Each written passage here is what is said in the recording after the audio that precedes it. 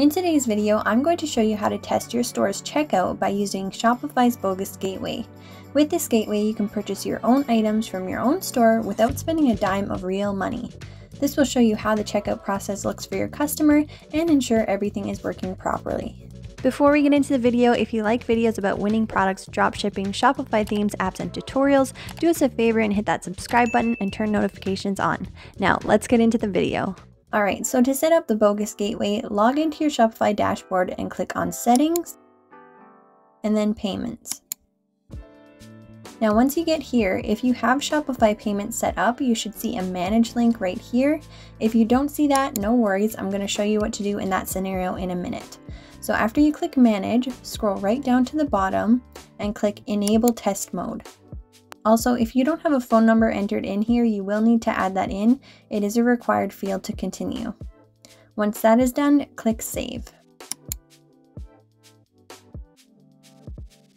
Now click on Switch to Third-Party Provider. Click the button. And then we want to select the Bogus Gateway.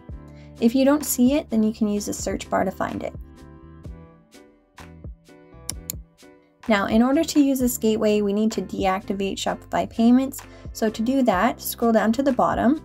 Then they want you to select a reason why you are deactivating. So from the drop-down, I selected Other, and I typed out that I was testing.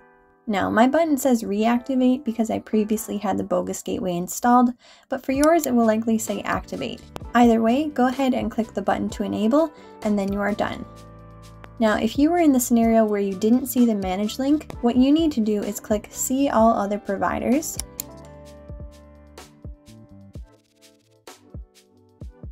Select Bogus Gateway. And then click this button down here. Congratulations, your Bogus Gateway has been set up. Now let's test it out by purchasing something in our store. So here we are in our test store. Let's go ahead and purchase one of these items.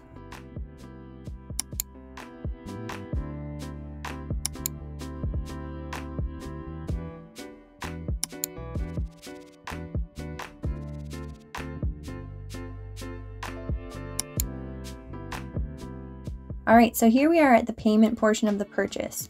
Where it says credit card number, you only write one number.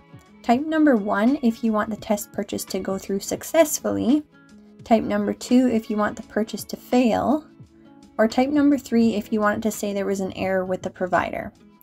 I'm going to type a 1 so that we can test a successful transaction. For the name on the card, you can type up any made-up name.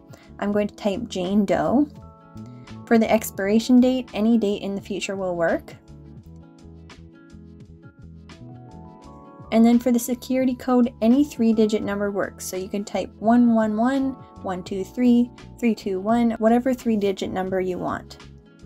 After that, you can click Pay Now. And here we go. This test order has been successfully completed. This is verified in your orders section as well. If you go here, you can see our test order is right at the top here. Now let's do one more, and this time let's fail the transaction.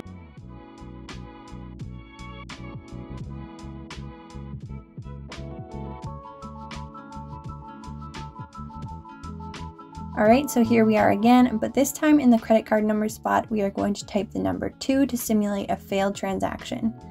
Let's go ahead and pay.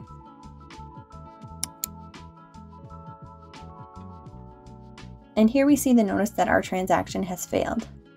Once you are finished testing your checkout, make sure to disable the Bogus Gateway. To do that, click Settings, Payments, Manage, and click Deactivate Bogus Gateway. Click it again, and then the gateway has been deactivated.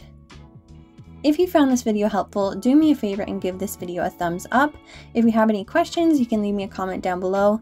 And because we post a lot of time-sensitive content such as winning products on this channel, make sure to subscribe and turn notifications on so that you can be one of the first to market when we post those videos.